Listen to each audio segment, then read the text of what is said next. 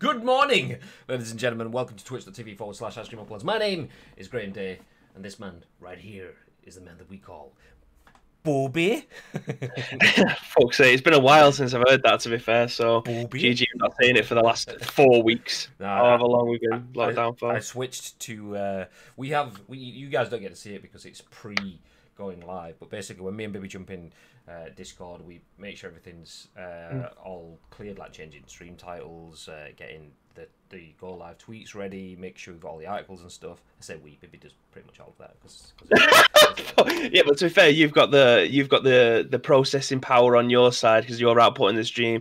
You need to make sure that I look prettier. Then, I mean, it's an hard job, fair enough. It's a bit of graft, but you know, I mean, you've got all that side.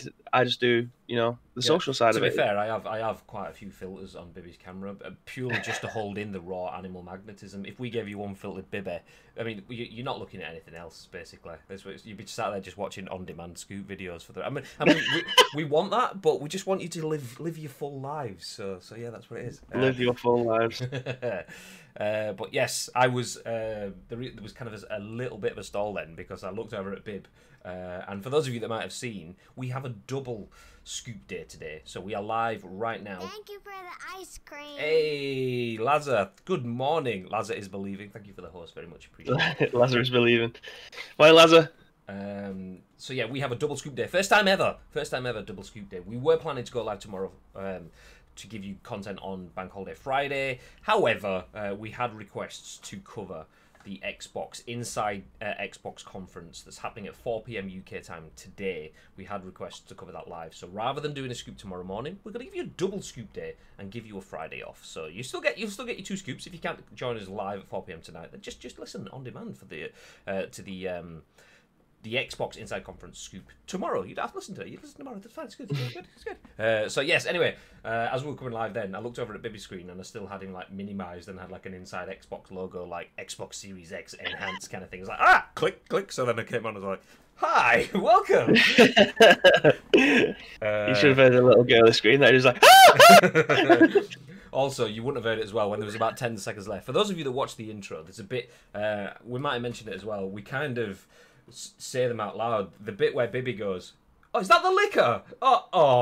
And it's kind of, that's it. But however, when you're listening to it 5 times a week, every week, you suddenly start building it up in your head. So whenever that comes on, it's like, "Is that the liquor?"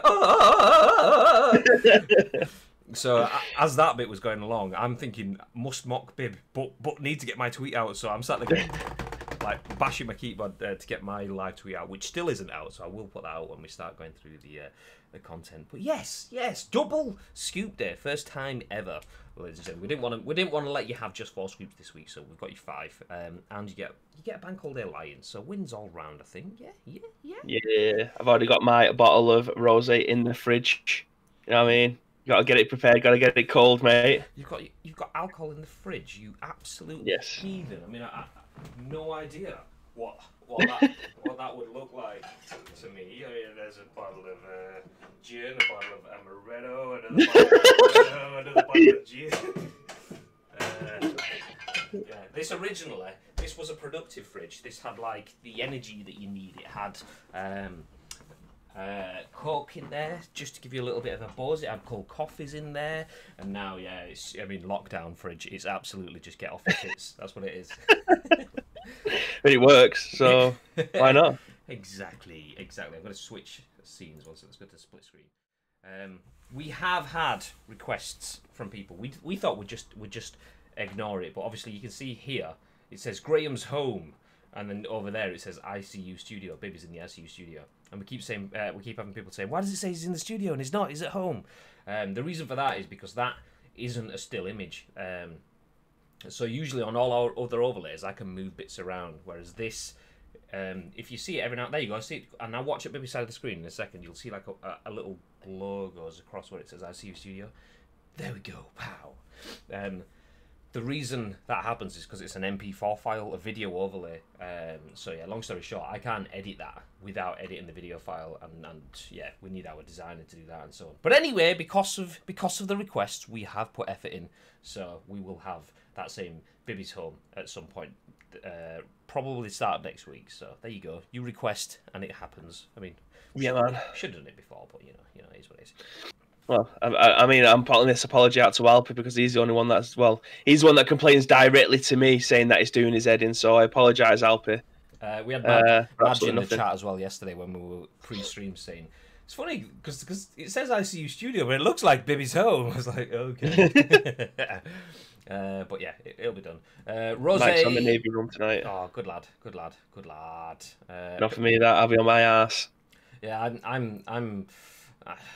I think I can do rum. I think I'm okay with rum.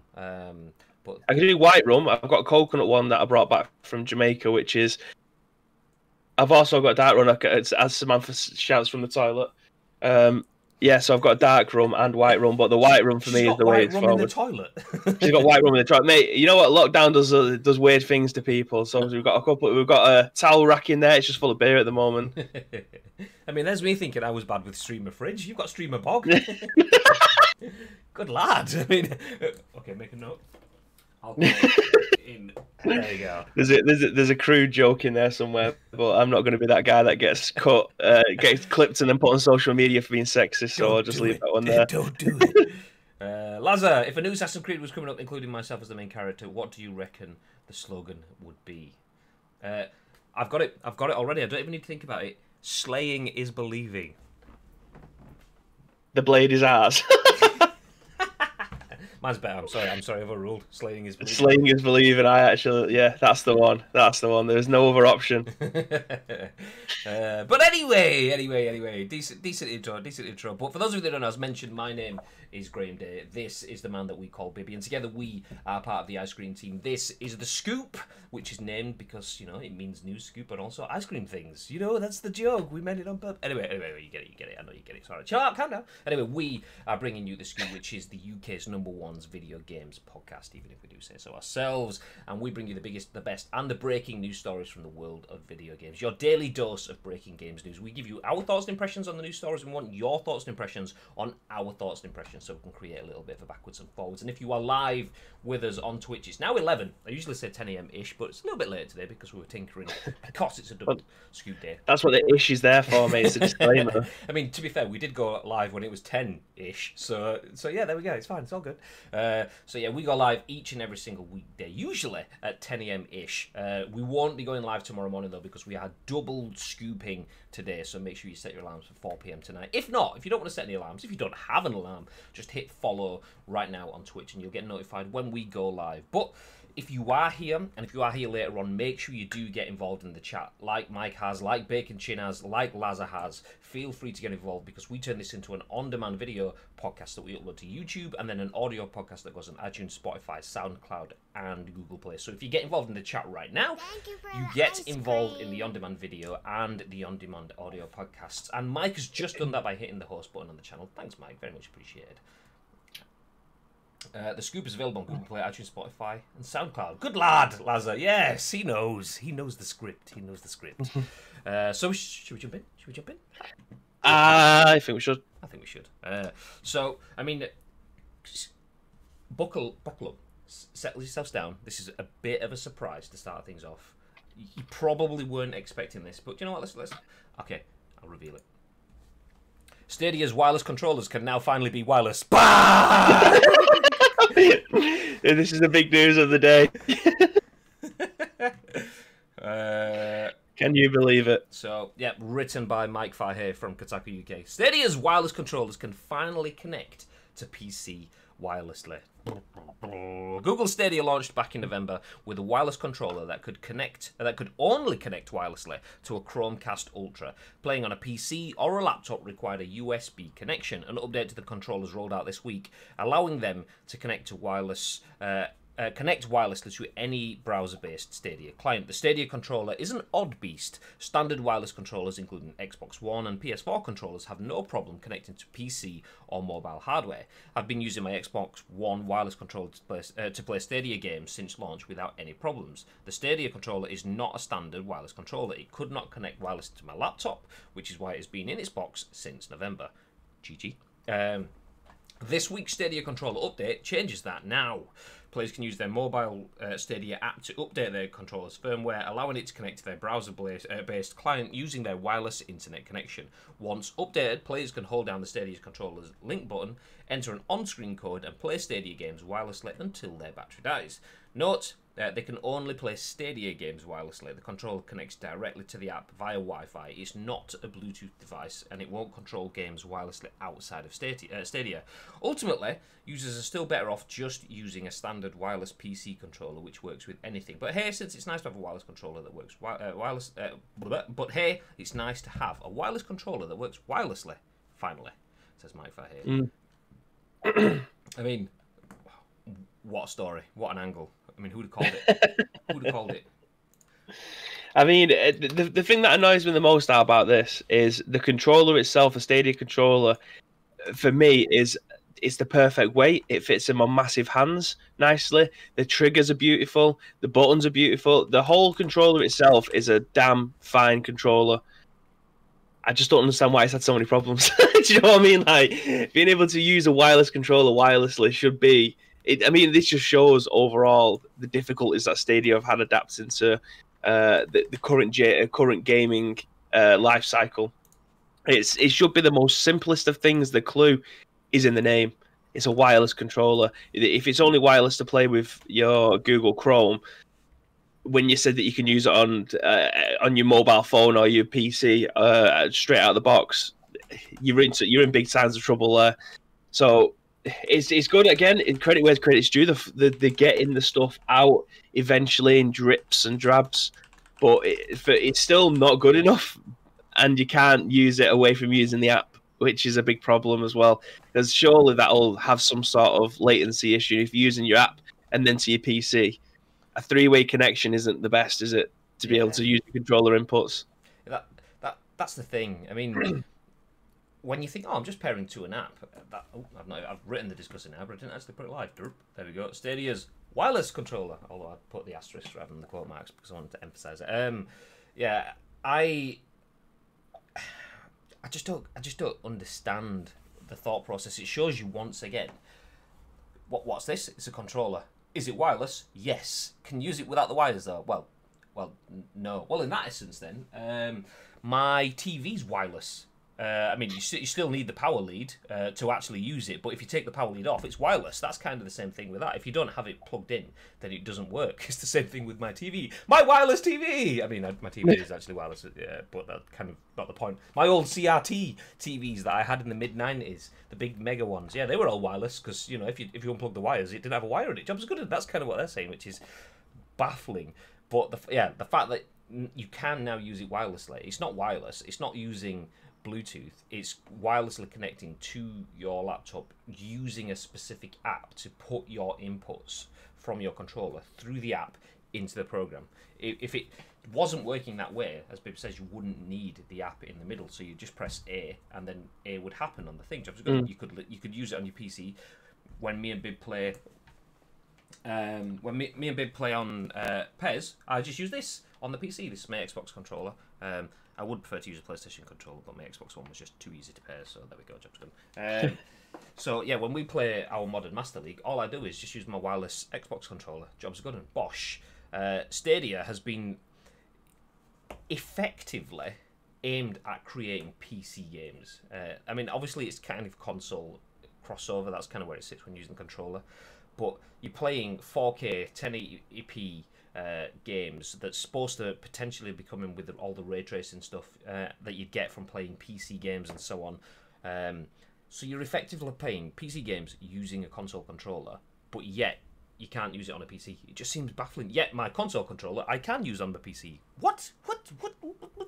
So it's nice that we have wireless there, but my God, it's kind of like when I say give with one hand, take with the other. It's like it's not even give with one hand. It's more like distract with one hand, while 72 other hands take things away. Like, look at this over here. Meanwhile, a small group of kids just come out and start taking everything out of your bag, kind of thing. Yeah. You see, this is my controller is my PES 2018 PlayStation 4 controller. The only controller I think would beat this is the one that Laz has got, which is that Nakon one, which was absolutely glorious that he won in the ICU Invitational. It just mentioned that, actually. I have got That's what made me think of this one. Using my fantastic award from you guys, my Nakon Pro controller, and that's absolutely amazing. Thank you again, guys. You won it. You earned it. I mean, thank you. Baby's kind of making a pip pip pip pip pip noise. I think there was some sort of network connection. So like, is it me? I can't tell. 1 second. Let me kill my mic. There's like. I don't think I'm rattling. No, I think it's me. When I'm talking, it's kind of like echoing my noise. Like, but is that coming through the stream? Is that coming through the stream? I can't hear it through Discord either. Well, do my nutting, but yes, it is. God damn it! I don't even know what that is actually. Let me say. One thing I did see happen was I just had an epic notification that Fortnite had just been updated, so maybe it's a network thing. Kill Epic. Get out of here. Okay. Test. Okay. Doesn't appear to be happening now. Maybe that was it. Maybe it was a network bandwidth thing. God.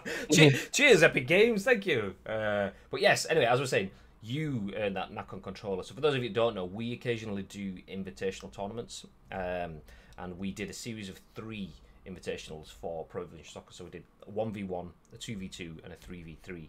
And Lazar was part of Team Vernimator, which made it all the way to the final and won the final. And one of the star prizes for winning in the final was a Nakon Pro controller. Shout out to the people at Nakon and Nakon France for sponsoring that stream as well, by the way. Those guys gave us the ability to do that stream and you know, pass out the rewards. So yeah, you earned it. We didn't give it you, you earned it. But thank you for taking part again. I, on the other hand, don't have my controller of choice. I do have a PES Steam controller here. I have the 20th anniversary gold one here. I have another one which you can see just there from PlayStation FC, which is just another DS4. I have DS4s and Xbox Ones, but I usually play on my SCUF, but it's downstairs with my PS4. And don't forget GTA Mega Racing. Oh, absolutely, yeah. I mean, I'm sat on one, so not forgetting these bad boys. Did you get the backpack? What do you think of the backpack? How cool is the backpack? I bet you. You got the mouse mat as well, didn't you? Yeah, it would be a backpack. Was it just a backpack and a mouse mat? I thought it was 3 parts, but it might be. I think so, yeah. Yeah, but yeah, the backpack is huge. Literally, you could rent it out to a small family of 4 kind of thing. Absolutely. The space if I remember rightly, he scored an absolute thunder bastard to win the game.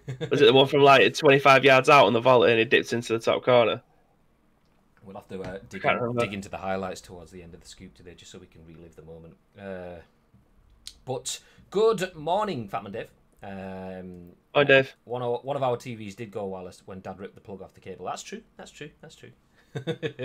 Good morning, Connor. Yeah, I couldn't hear it when you muted. Yeah, it does seem like it stopped now, right? Because I'm not hearing it in my ears now, so I'm guessing it was an epic, absolutely eating my PC from the inside out kind of thing. It seems to be okay now.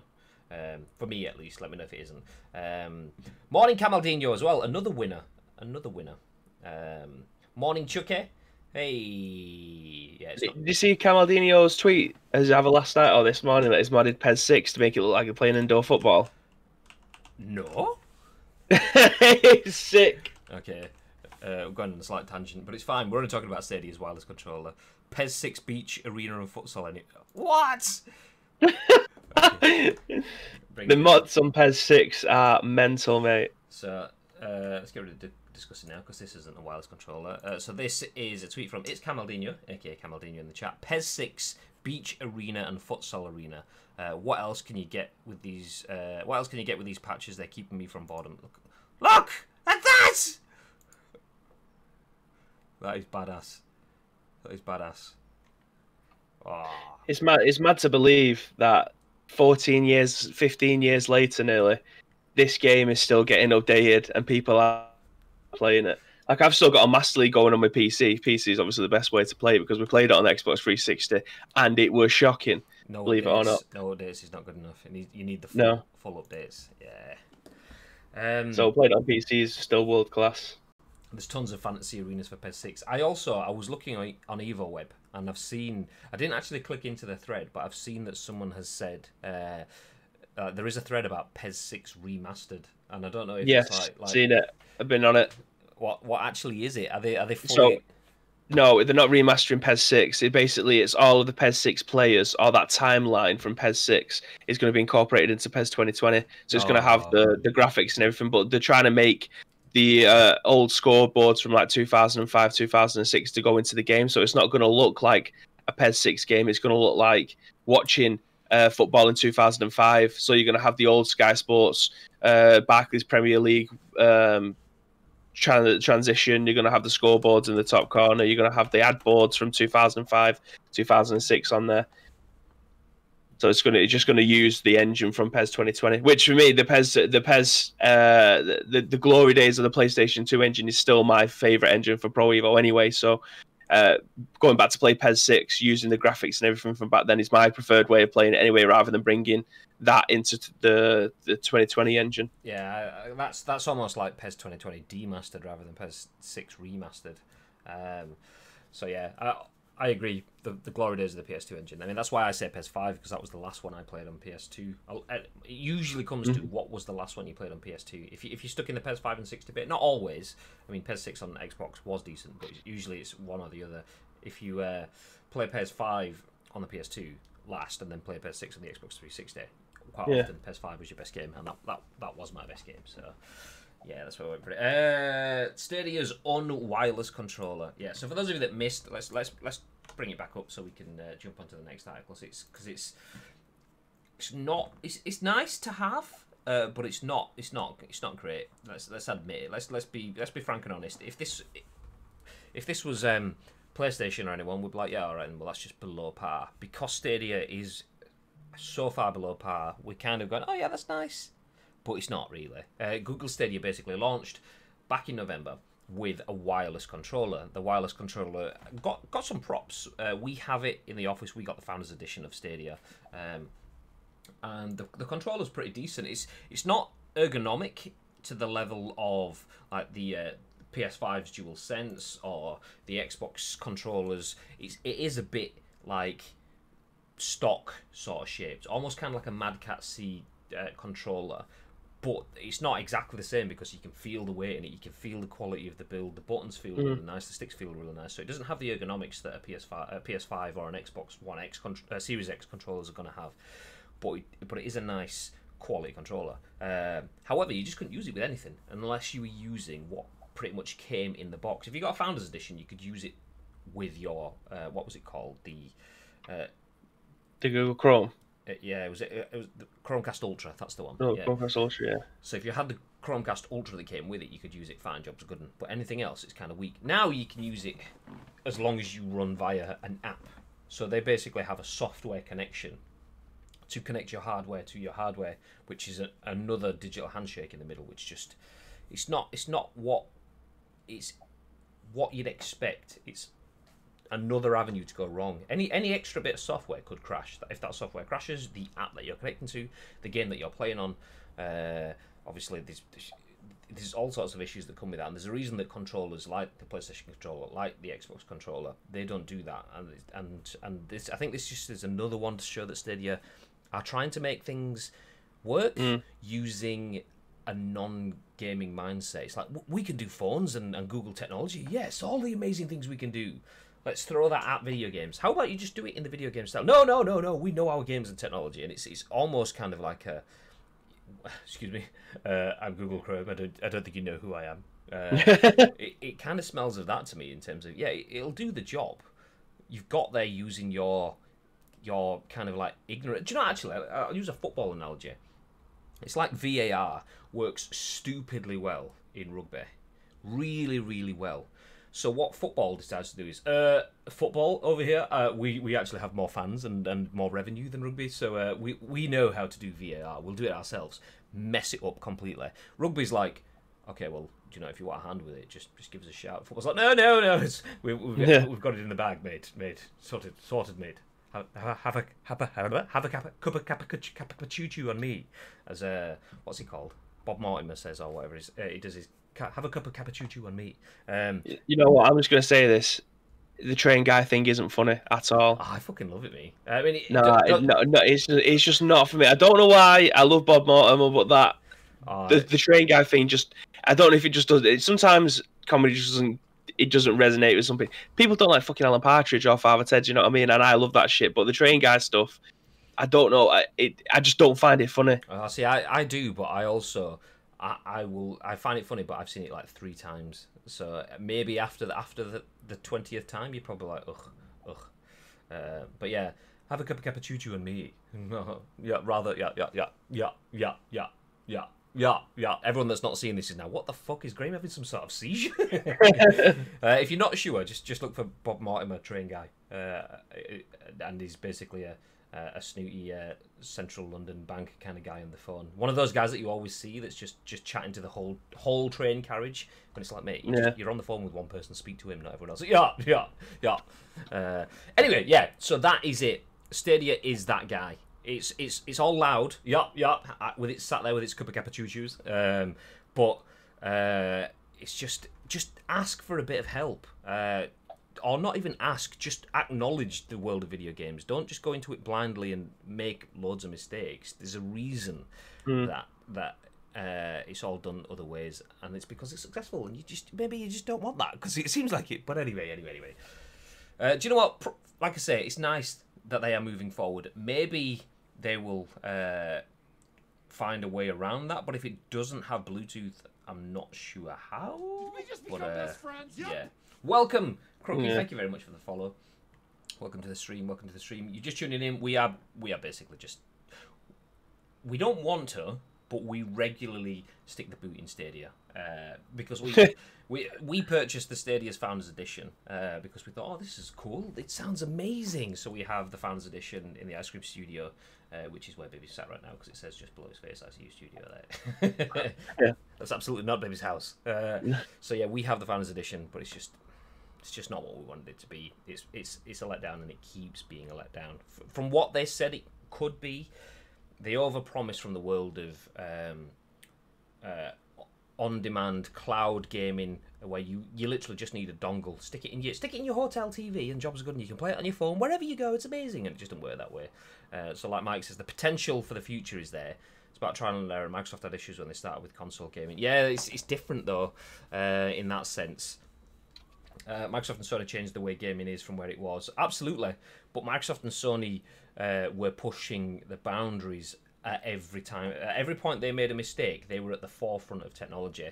Whereas Stadia is trying to... They're not even where we are currently. They're trying to add on additional software without getting their foundations in the way. And Microsoft and Sony... I mean, Microsoft, look at what they're doing now. You compare it chalk and cheese. Microsoft's xCloud is light years ahead of Google's cloud services, i.e. Stadia. Microsoft xCloud, I mean, they've nailed it in 2 words: early access. It's not out, it's a beta, it's early access. You can play xCloud now, which runs better, is available in more countries, is available on more devices, and isn't fully out. It's available on all that more than Stadia is, which has been out for 6 months now.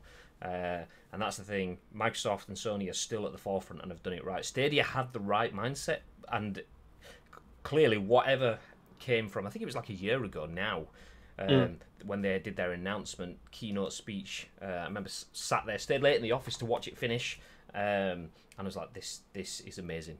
Google Stadia are going to change video games, and whatever they had in mind was going to come in the hardware didn't actually turn out to be that. Loads and loads of basic things, like even not having achievements. What system doesn't have achievements? Epic. Nintendo Switch. Right, yeah, exactly. But you can't expect to be on par with PlayStation, with Xbox, with Steam, and not have basic system things. They didn't even have a store at the beginning. You had to just kind of like figure out roughly how to buy games through the app on your phone, or you couldn't buy them on the browser, but something. I've no idea. I have no idea. But anyway, we will live in hope that Stadia becomes the thing that we need it to be. But today eventually is not that day. Let's move forward though. Next news article, sticking with Kotaku UK, this time written by Luke Plunkett. It says 2 publishers trade a bunch of IPs, including Red Faction, like they were Pokemon cards. God damn it. THQ Nordic and Koch Media did something today that I don't think I've ever seen before. They picked up a bunch of intellectual properties they own, including Second Sight and Ryzen. Or is that Risen? Risen? I don't know. And just traded them like they were athletes or collectible cards or Pokemon. It's important to note before we start thinking this is too weird that these 2 companies are related. They're both part of the same parent company, which is the Embracer Group itself, formerly known as THQ Nordic. And so this isn't as extreme as, say, Nintendo trading Kirby for Medal of Honor, but it's still interesting. The specifics of the trade involve THQ Nordic giving away Painkiller and Red Faction in return for Koch Media's Sacred, Risen, Rush for Berlin, Second Sight, and Singles Flirt Up Your Life. What?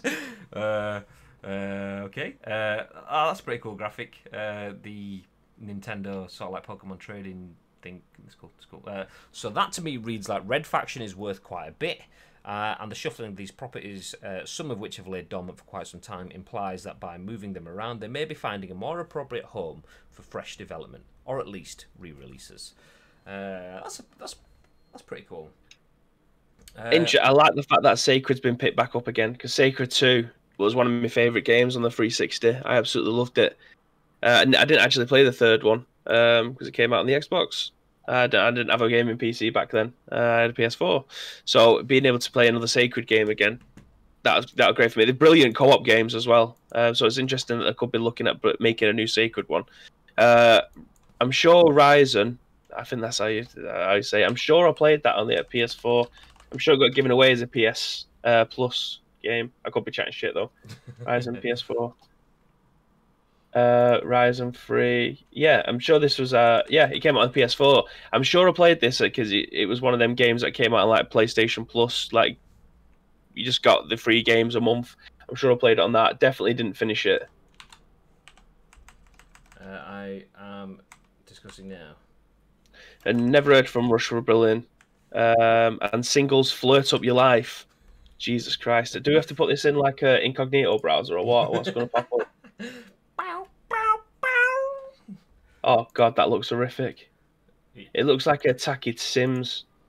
Do you know? Let's give it a go.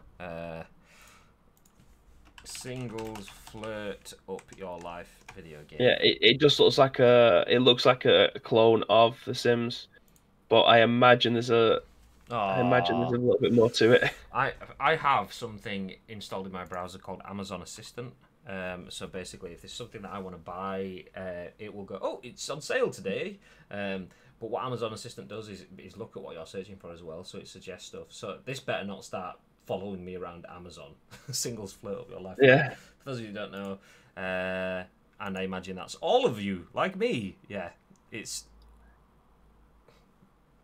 Look at the state. Look at the state. It's like some dodgy, like hot coffee patch for. Look at the state of that toilet. God. Forget the smoochie there. Someone needs to get down there with some Dettol. Oh my god. For those of you in the audio podcast services, it is, as Bib says, basically imagine The Sims but with groping and fondling and unwashed toilets for some bizarre reason. So yeah. Whoever got Singles Flirt Up Your Life, I think you've got the short end of the stick there. Which one was that one? That was THQ Nordic is picking Painkiller and Red Faction, and Koch Media are getting rid of Sacred, Risen, Rush for Berlin, Second Sight and Singles Flirt Up Your Life. So Koch Media have done pretty well there. We'll take Red Faction. But yeah, I mean, it's cool. It's not something I've seen before. As it mentions though, it's probably a news article that only exists because it's 2 of the same company essentially. So Koch Media. For those of you that don't know, Koch Media own a lot of old THQ games. We work with Koch Media actually. So Koch Media, they own things like Saints Row, which used to be a THQ game. Metro used to be a THQ game. So the companies are very, very closely related. So this probably doesn't even need to be a news article. They could have just quietly changed the names. But the fact that it is something unique, Yeah, well, I haven't seen anything like this before where they're just trading IPs, even if it is between sister companies. I don't think I've ever seen anything like that. But Mike, as Mike just said there, he said Ryzen makes sense swapping, as I believe that the THQ Nordic owner, THQ Nordic owns the original Ryzen dev. So it would make sense for them to swap that, because if the person who's worked on it in its entirety has moved on to another team, bring that game with them and they can redo another one if the demand's there. I say if the demand's not there, don't bring out the game, because we see that all the time. Like, no one cares about most games that get brought out, but they get brought out anyway. No one deserves a sequel like that. And then he's also said, and if I'm not mistaken, Deep Silver owns Red Faction too.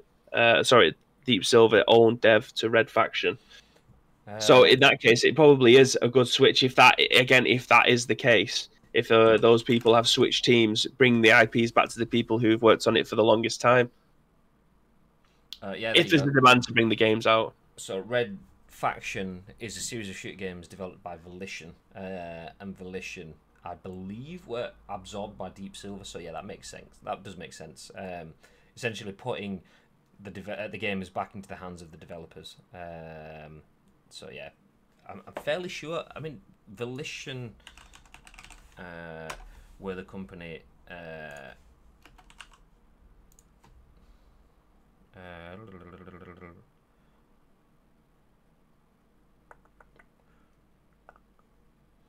Yeah, it seems like there you go. DS Volition, Deep Silver Volition. So Volition was purchased by Deep Silver, which is owned by Koch Media.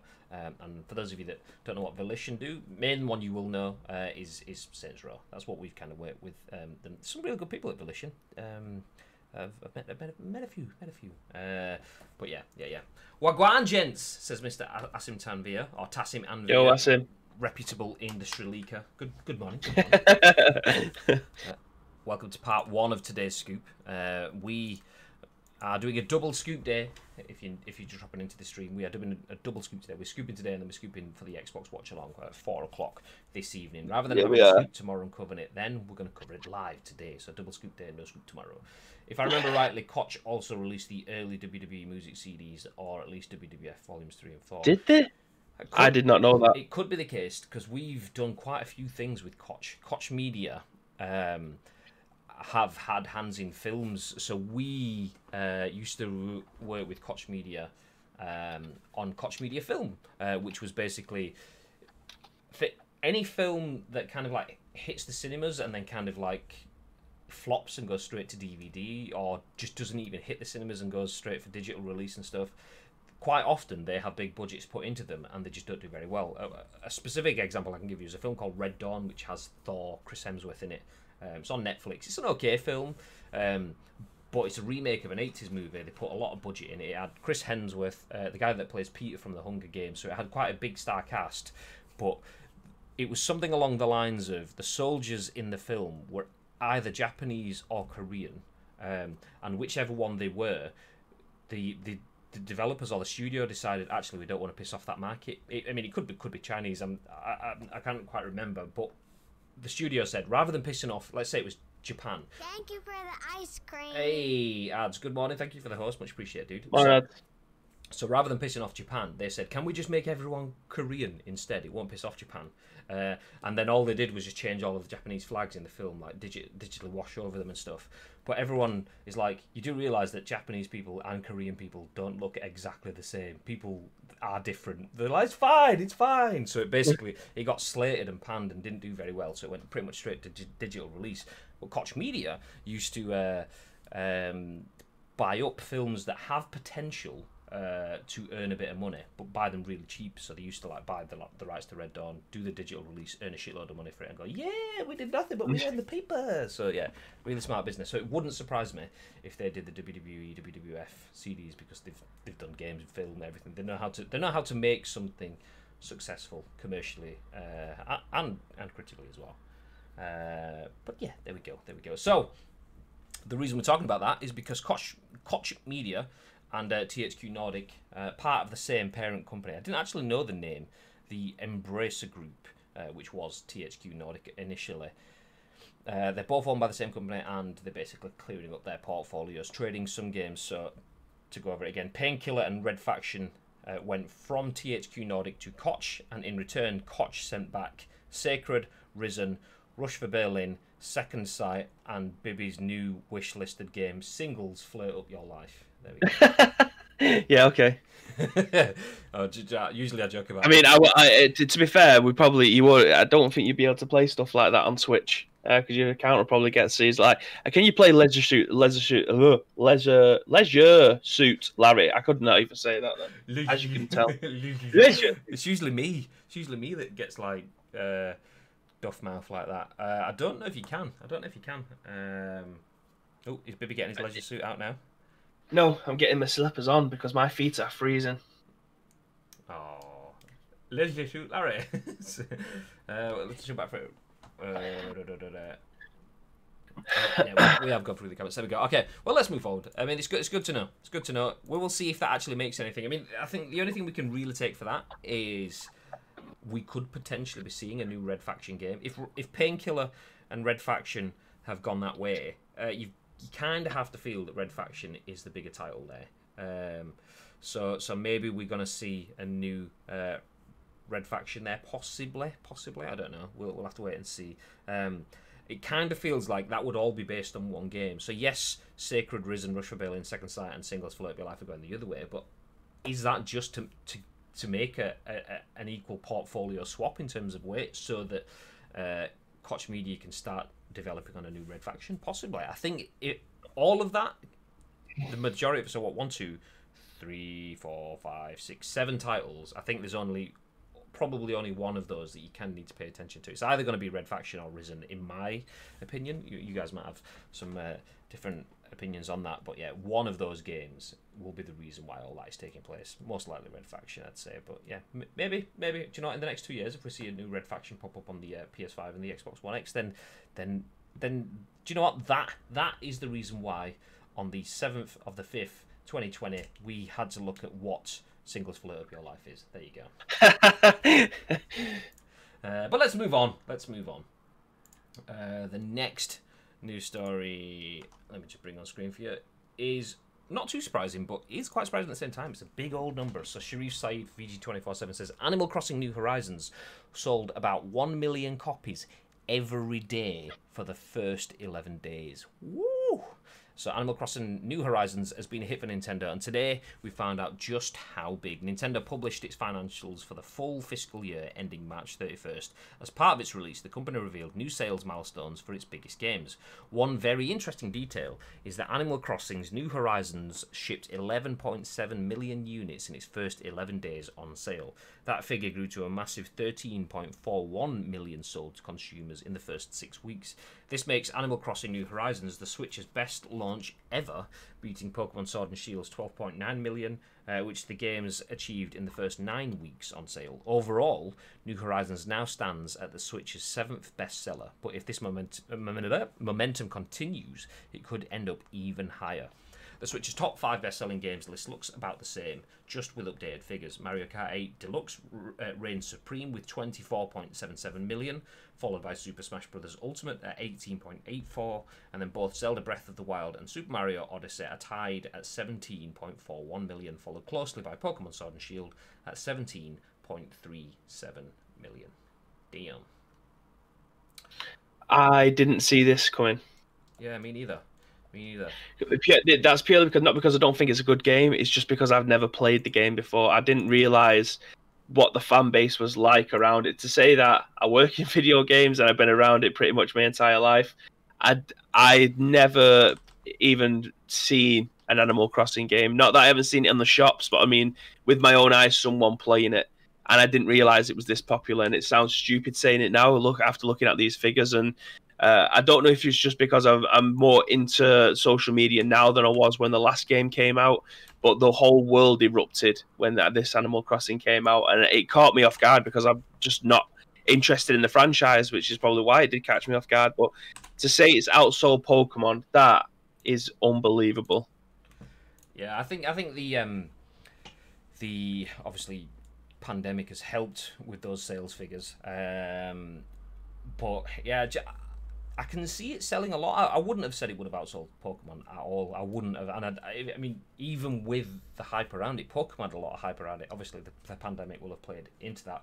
But we purchased Animal Crossing New Horizons in this house, and it got played for about 20 minutes. It just didn't resonate with us. But yeah, as Phantom says, morning Phantom. Hashtag Team No Sleep. Hi mate. Outselling Pokemon is actually nuts. Yeah, absolutely. Can thank Twitch simps building their female streamer shrines in Animal Crossing. Yeah. Always with the hard hitting facts when Phantom rolls in. I mean, there is that element too. But yeah, I mean, I completely get it must be good because I see people across the games industry. Who was it? I saw. Vicky... Mate, wasn't Elijah Wood on it? Like he was trending, wasn't he? Because he joined somebody else's Animal Crossing house. Don't know what that means, but he was in there and he was growing someone's sweet corn or something like. I don't know. I mean, it sounds like it's really condescending coming from me because I don't play the game, but yeah, it's something along them lines. But it's crossed the boundaries of being a cult game to everybody in the world playing it. Do you know what I mean? I remember seeing was it Samuel L. Jackson or someone tweeted and like Ice Cube or someone else, and you're just thinking what? But yeah, I mean, from the games perspective, even yesterday I saw. So we obviously pick up news articles from wherever the news sources are, and quite often we feature Eurogamer, and a lot of times the articles are written by Vicky Burke for Eurogamer. And Blake, there we go, got there eventually. Oops. But she is not a Burke. But she was tweeting yesterday with Holly from XPS Access, now CD Projekt Red, and it just yesterday. I mean, that's not the only time. There will probably have been shed loads, but that was the one that I saw selling their turnips or whatever, or shops open, come buy it now. I mean, that I get that people are selling things, but having never done it, it just kind of like what? I don't understand it. Yeah. But it's clearly huge because it's everywhere. People are spending a lot of time in it, but yeah, all right, I knew it was big. I knew it had done well, and I knew that because we'd invested in it and gave it a try. It didn't resonate with us, but we gave it a try. But did I ever, even despite the pandemic, and even despite seeing how far it's gone, and even despite Elijah Wood selling his own crops inside some sort of illegal plantation, which sounds like the story for the next Kidulthood movie or something like that. But yeah, even if Elijah Wood and Corey, would I have seen it taking over Pokemon? Not in a million years, but that's huge. No. I saw a live DJ playing a set in game. What in Animal Crossing? Like it was. Oh, I'm seeing it. Did you see Greg Miller? He made a wrestling ring in there. No. Yeah, he made a wrestling ring. Oh, let me see if I can find it. It's amazing. Like it was actually an insane set from this DJ. Just imagine, like proper EDM, something with a donk on it in Animal Crossing New Horizons. Lockdown has definitely helped. Yeah, absolutely. Imagine if it would have beaten one of Fortnite's live events, just some random DJ like doing his decks inside Animal Crossing. Oh, let's see if I can find it. It was so good. I like the idea of Animal Crossing, but never spend more than 4 to 5 hours before getting kind of bored. However, definitely see the attraction, especially in these times. It's a cutesy second life with bundles of Nintendo charm. It appeals to the mass market for sure. Yeah, that's the thing. I mean, it probably if we got through the initial sort of I didn't play it. It was my better half, but she didn't get through like the start. I'm assuming there's some sort of hand-holding start that you kind of got to get through, and it kind of lost her within that. So yeah, that's the downside of those Nintendo charm games. If you don't resonate with the hand-holding charm bit at the beginning, then you kind of like ugh.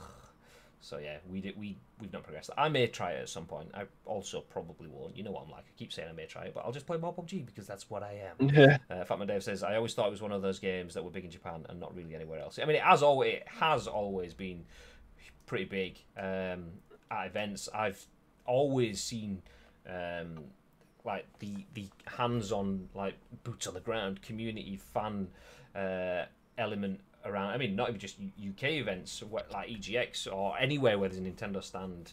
There's always a big presence and a lot of affection for Animal Crossing. But yeah, it always kind of passed me by. People have been hosting quizzes, arranging parties, and all sorts just because they can't see their mates. So yeah, I've been doing that on Skype. we have a pub quiz every Friday night on Skype, and that's what the beer fridge over there is for. Yeah. I'd heard loads about it, but never even thought about playing it. Yeah, that was kind of the same here. But then we invested and then still didn't play. So yeah. As I said, it's also desirable in the sense that it allows many to live out stuff they probably couldn't do in real life, but are tangible enough to feel like they could, if that makes sense. What like going to the shop? Because that, yeah, I completely agree. Yeah. Yeah. Well, what's it called? Oh God, Gary Whitta. Gary Whitta's got his own talk show inside Animal Crossing now. Really? Yeah, so he just brings on people. Just come to he's built like a set. I'll try and find that as well, but I've just put the link into what Greg Miller's done, Okay. which I was absolutely creasing at. If you build it, he will come. If you smell what the Rock is cooking.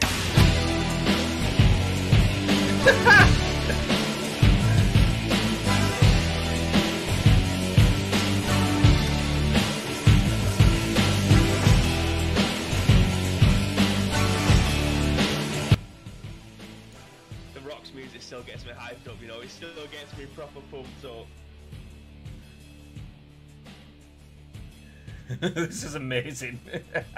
Also, apologies to all headphone users. You should never apologise for the music.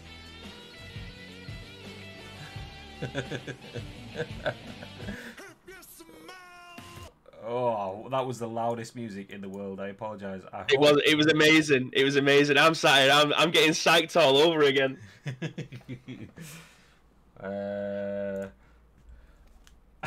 I turned it on and I just thought, oh, let's just this looks. I just see like the preview, which was the green grass and the trees. Clicked on it. Yes, ah! Whoa! That is genius, though. That is. I mean, the fact that he's kind of thought. I mean, does all of that stuff exist there? Has he built that pixel by pixel? Can you make those rings? The fact that he can get in and then do those sort of like taunts and stuff just look really, really good. I mean. Oh. Are you okay? I can't show it now, but I will show it soon. I've just had something shipped. Yay! Yay! Lovely stuff. Yay! I'll show you when it arrives. But no other song I'd rather go deaf to. Exactly. Nothing beats it. Let's check out this I game. could just listen. I literally got a playlist of just WWE. I mean, Phantom asked for a new playlist, and on Twitter I linked into my WWE playlist that I just listen to every now and again. And I have been caught out because in Discord everyone can see what I'm listening to. It's like, are you listening to the Rock's greatest hits? It's just his song 4 different times. It's not even that. It's not even that. It's when you see like. Arguably the greatest wrestler of all time, in my opinion anyway, it's Shawn Michaels' theme tune, and it's like Bibby's listening to Sexy Boy by Shawn Michaels. That's when Discord does you dirty. It's just like, whoa! It's got to be done though, hasn't it? Sometimes you just need to be G'd up, and listening to WWE entrance music kind of does that. Anyway, Sexy Boy, let's jump into this tweet that you just shared from Gary Whitta. Dress rehearsal for Wednesday's big episode of Animal Talking with guests Justine, CW, Gabriel, Tycho, and lots of other people. Oh, that is badass! How cool is that? So I think he gets them. I think he gets them all in Discord, but then they bring their character to his set. So he'll do an interview, as if his character's talking to them whilst they're on the set. That is amazing. That's just like. This has been picked up by like massive news outlets, like the Late Show kind of thing, but in game. Yeah. That's amazing. Good effort. I like that. I like that a lot. Damn it, beat me to it. In the talk show? I don't know. What was it they did the other day as well? I mean, they are really good at kind of like trying new things like that, but.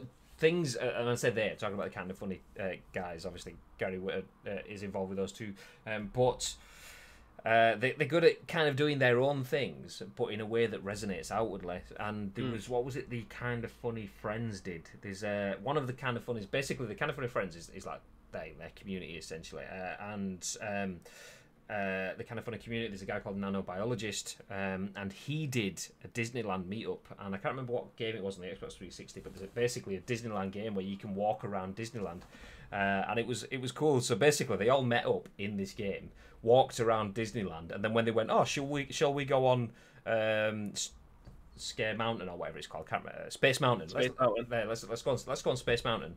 So they all go up to Space Mountain and then all loaded up a first-person view of going around Space Mountain. That's cool. So they're walking around this thing and then they all sit there like VR, like ah! And then get off and then they go to whatever the next ride is. That's good. That's good. I love how they kind of like push the boundaries in that sort of sense. If you ain't moving forward, you're standing still. Yeah, man. Also, the Rock's music hitting, then also almost had me people's elbow in the dog. we have an ongoing joke in this house where, say if I go in to wake my daughter up or something, naturally, like any caring dad, I elbow drop her because why not? That's what I do. But it's because we were play wrestling a few years ago, and she misnamed the people's elbow. She called it the family elbow. so every day I go in and she's in bed, I'm like, family elbow. So yeah, that's oh god, that's what you do. Anyway, enough of the insight into the. Right, we've got one more news story, I think. we do. Family elbow. Take the discussing now. Stream. I love Nikki Cross's entrance from when she was with Sanity. Yo, says Edix. Good morning. Another one I listen to every now and then is Dude Loves theme. Dude Love. Ha ha ha. It just comes out. Peace signs. I did actually watch a cracking documentary 2 nights ago on the WWE Network, and it was Triple H and Mick Foley and their 2 matches that they had. It was like an hour long. It was class. If you've got the WWE Network, then you're missing out on so many documentaries. If you're not signed up to it, I love. They are world class. Love Mick Foley. Cactus Jack, that's the one for me. That's it. I love him. I love Cactus Jack. Anyway, back to the news. Back to the news. Written by Sherif Saed for VG247. EA's cross-gen games this year will offer free upgrades to the PS5 and Xbox Series X. So EA has revealed that owners of its games will be able to upgrade to the PS5 and Xbox Series X versions for free. As part of EA's earnings call for the Q4 of its fiscal year 2020, the publisher confirmed that its cross-gen games launching this year can be upgraded for free to work on the PS5 and Xbox Series X. EA's COO Blake Jorgensen pointed out that EA recognised the impact of this on its revenue for fiscal year 2021, but that it shouldn't affect net sales for the full year. Note that this year, the phasing includes the effect of revenue recognition from the games we are launching for the current generation of consoles that can also be upgraded for the next generation. We've made a preliminary estimate of that impact in the phasing, but it should be noted that this will not affect the net bookings for the full year, nor cash flow, just the timing of recognition, Jorgensen told investors. Jorgensen didn't elaborate further as to how this upgrade scheme is going to work or what games will support it, but Microsoft has of course already confirmed that all of its first-party games will benefit from the smart delivery feature, which enables players to buy the game once and get the appropriate version for their console. Third-party studios such as CD Projekt Red are taking advantage of this with Cyberpunk 2077, but the decision is ultimately up to the publishers. Sony has yet to make a similar commitment, but Jorgensen's comments seem to suggest that PS5 won't be so different from Xbox Series X in that regard, unless, of course, the executive is simply referring to backwards compatibility, which will enable owners of, say, FIFA 21, a cross-gen game, to play the PS4 and Xbox One version on PS5 and Xbox Series X. Good move. Very good move. A very good move. I didn't. Did you expect it from EA? Well, I'm going to say I didn't expect any different. I expected them to do it, but because they had to. Now CD Projekt Red are out there saying, you buy Cyberpunk on this gen, you'll get it on the next gen. You'll get all the upgrades and everything. We don't believe you should buy a game more than once for the platform of choice. If you're buying it on the Xbox ecosystem, you'll get it on the next one free, which is a huge, huge soundbite.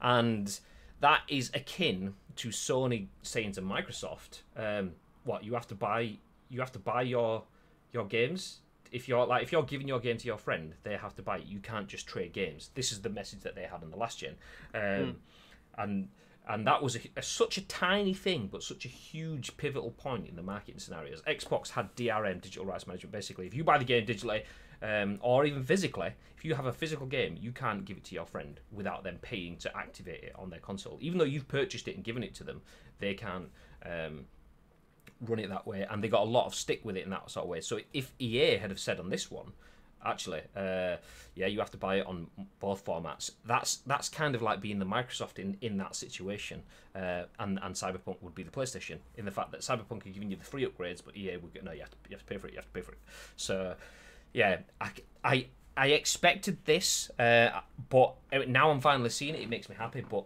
I mean, part of me, obviously the bit inside me is going to say, yeah, but are they doing this because they want to, or are they doing this because they have to? Because the key thing there was a paragraph that, for a non-financy pleb like me, kind of washed over me.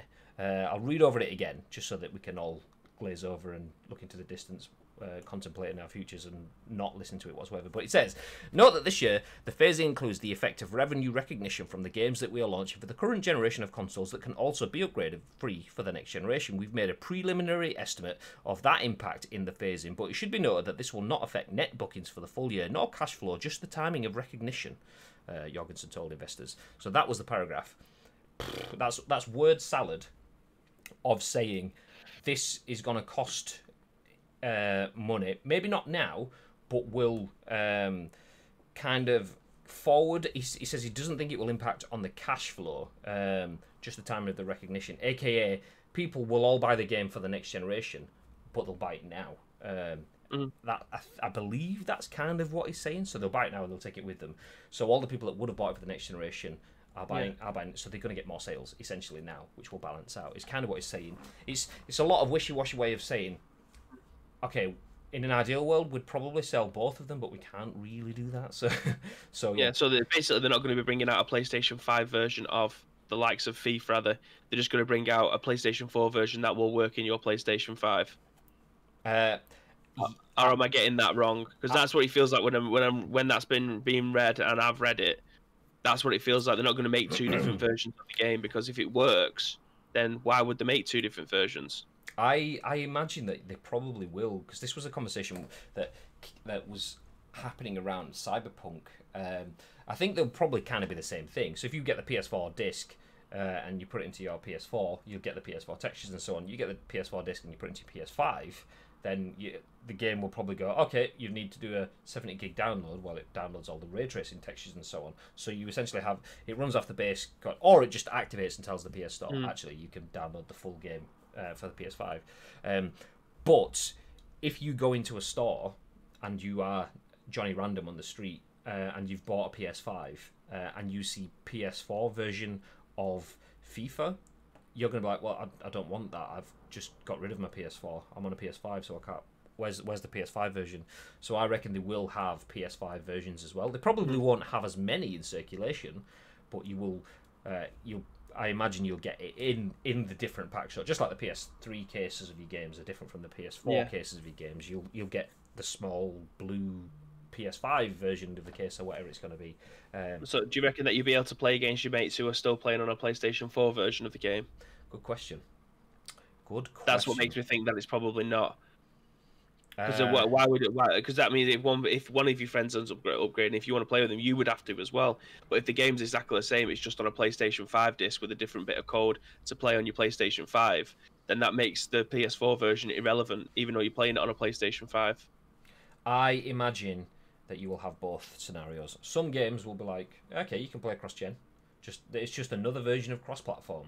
Whereas I imagine there will also be some games that are like, nah, you have to play it. You can play cross-platform, but you can't play cross-gen. And some may even do it the other way. Oh, you can play cross-gen, but not cross-platform or whatever. So I imagine some will take it, some won't. The likes of Fortnite, I've full-on seen, okay, well, they're going to have it working cross-gen and cross-platform. You on your Xbox One X could play Bibby on his PS5, and you could party up in that way, and jobs are good. And I imagine that will be the case. Some games will, some won't. I think longer tail, the more time comes out, then yeah, you probably will get it. But also, the more time comes out, the more irrelevant the PS4 and so becomes. So yeah, within a year, 2 years, you probably start to see. That's when obviously all PS4 inclusion starts to get phased out anyway. Yeah. So yeah, I mean it's good though. It is good. GG's to EA because they could have easily gone. Do you know what? Sod CD Projekt and their plans of having their free upgrades and Sod Xbox with their smart what was it called? Smart delivery. Smart delivery. Yeah. Sod them both. We still want to make our money. And they could have done that, and they could have released FIFA for the PS4 and for the PS5, just like they did for the PS3 and the PS4. The FIFA 2014 version that came out, it was like 50 quid on the PS4. Yeah. And loads of people had to buy it for the second time. Loads of people did buy it for the second time. Wasn't worth it. It was a good game, but it wasn't like a big step up or anything. But they made money on the back of the new consoles. And they could have done that again. It wouldn't have earned them further, but by not doing that, do you know what, GG's, they've taken it on. And the worst thing from EA's perspective is they are absorbing some profit loss there, but they won't get the credit for it because people like to hate EA for many reasons, some justified. But yeah, for that it's just kind of like, well, we expect it. It's what other people have said. Well, the first year loss that they're going to end up inevitably taking because of the two different SKUs that they're going to be bringing out will inevitably get overshadowed by the bundles that are going to be coming out the next year. Because if you look at the bundles that they could possibly have, if they bring out a new Dragon Age, they've got one there. If they bring out a new Mass Effect, they've got one there. If they've got a new FIFA, Madden, NHL, they've all got ones there, and as well as a Battlefield. So if they was to bundle those games in with the new console, then the profit margins will inevitably get smaller and smaller, and then it'll get larger and larger in the long run. But in the short time, obviously the margins may be a little bit smaller because of the multiple SKUs that they're going to have to put out. Yeah, I agree with that. I mean, what Mike's saying in the chat as well, they will make it back through microtransactions. Absolutely. Yeah, that's inevitable. And that's, you kind of have to believe in your products and your audience and your ability to create a game that people desire, just as Activision has. So Activision, we've spoken about it previously, their switch to the Battle Pass mechanic in Call of Duty games has replaced the need for standalone DLCs and different season passes. Where you spend 50 quid at the start of the year and you'll get access to DLC 1, 2 and 3 for a reduced price of 40 quid, 50 quid, rather than 75 quid if it would be if you buy them all individually and so on. People committing to a season pass rather than a battle pass sort of mechanic means that you're spending a large sum of money up front for a game that you might not have the interest in come the end of the year. The game might just be shit. Once again, I mean, and reference to EA because I mention it all the time. Star Wars Battlefront 2. I bought the deluxe edition of Battlefront 2 because I expected to be playing it for a long time. I didn't at all, so I kind of lost out. But that's, I mean, it's slightly different because that was a deluxe edition rather than the normal edition, and then a season pass. If they'd have had like Call of Duty does now, where the game comes out and then you can buy, do you want to get all these cosmetics that you can work towards and give you some in-game goals to try and achieve? Well, then buy the battle pass for 8 quid. Job's good. It's like, 8 quid's never in there. It's like a couple of Happy Meals, and McDonald's even open, so I've got loads of Happy Meal money just sat there. The Happy Meal fund's growing, mate. So yeah, of course I'll spend 8 quid. So yeah, they absolutely can make it back through microtransactions, and EA's games absolutely will do, won't they? Especially with the likes of the Maddens and the FIFA Ultimate Teams and so on. They will no doubt have to lose. Yes, will they make money? Yes. Will they make more than enough money? Yes. However, something like that will still be a drop. Could still be a loss. But if you keep the interest going across two different consoles, then you're keeping people hooked. The game comes out in August, September. People buy FIFA. They will invest a lot of money into it. By the time you get to Christmas, there's a natural sort of downward curve for football games. Yes, the games sell a lot at Christmas because families buy them for the kids. But by the time you get to January-ish time, FIFA starts to drop off, as does PES. Football games start to... I mean, they still dominate the charts, as FIFA's back at the top of the charts this week. But compared to the launch week, they're selling less. You get a PS5 and an Xbox Series X launching there, then that spike will go back up again. So Yeah. exactly. They will earn the money. They could be potentially targeting a loss, but like he says, it shouldn't affect net sales for the full year. Yeah. At the end of the full year, it should balance out. And do you know what? If the net sales are going to balance out, then it's the better thing that they can do from their perspective as a company that could do with a little bit of customer centric PR spin. I mean, they are a company that's seen as cash focused, obviously, because all big companies do get seen as that. So they could do with a nice little bit of PR spin. So if it's going to balance for them, then they might as well take this route and have a bit of good PR around it as well. So there we go. It was in the newspaper last year about EA that FIFA Ultimate Team accounts for 25% of the company's. That doesn't surprise me. I imagine Madden isn't far back behind that as well. Yeah, I mean it's huge. It's huge. That sort of in-game mentality. If you've got a game that's at the crest of a wave, in-game currency is huge. Like what was it? Fortnite was earning. It was like, I don't know if it was like £1 million. Was it like £1 million a day or an hour or something? Whatever it was, I can't remember what number it was. Maybe it was 4. I don't know. It was earning a stupid amount of money every single day. Every day it was earning more than most games will earn in their entire lifespan. So yeah, it doesn't surprise me. And that's a free game as well. 1K FIFA pack opening incoming. 1K. This is NX PvP. If it's not if it's not 17K, he's not doing it. This guy only goes all in. Not played Fortnite in ages. But you have about 50 grand's worth of skins sat there. So who's the real winner? Yes. Excited for the Inside Xbox conference today. We will be covering that, and we're going to wrap things up here. So this is a double scoop day for the first time ever. We usually do the scoop around 10 a.m. ish each and every single weekday. But tomorrow, being a bank holiday, would have just been about the Inside Xbox conference tonight anyway. So we've decided to move tomorrow's scoop forward. So 4 p.m. this evening, we will be having a live watch along on the channel. Me and Bib and you guys all watching it together. Yeah. So feel free to drop in, like I say, 4 p.m. This evening. We'll watch through the watch along. It's only the first one as well. Microsoft have said that this isn't going to be like their E3 conference. This is the first of a series of monthly conferences. So this is the May one. There'll be another one next month, which is June, which is when E3 is supposed to be. So you can probably expect bigger things next month, and then no doubt following. Did they actually commit to a set number? I have the number 7 in mind. Like they've committed to 7 conferences, but I could be completely wrong with that. So if I am, my bad. Yeah, I think it's just sort of one every month until launch. There you go.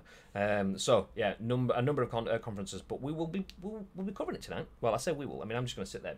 Bib's got his plans. He's going full on game show host. He's got like an open collared white blazer. Get it tucks on. He's going to have a full on, not even side parting. He's going centre parting on his hair. His hair doesn't even do centre parting, but he's doing it anyway. You know, slick. Drought shroot.